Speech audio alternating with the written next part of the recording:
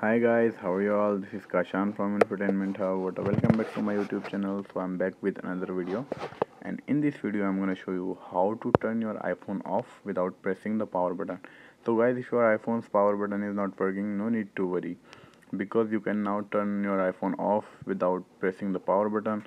Guys, I know most of you guys already know this trick, but this video is for the people who don't know about it. So you simply need to go to the settings, and here you have to scroll down and go to general, and here you simply have to scroll down, and at the bottom you will see shutdown. So guys, as soon as you will click on shutdown, your iPhone automatically will be shut down.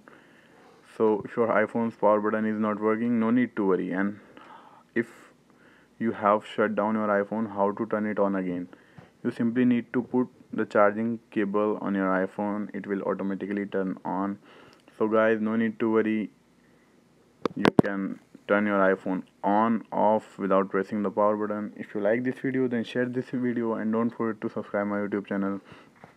Guys, I had not uploaded any video on YouTube since a long back, because I have shifted to Saudi Arabia, and professionally I'm a civil engineer, so I'm working here since last 2 months. That's why I was too busy.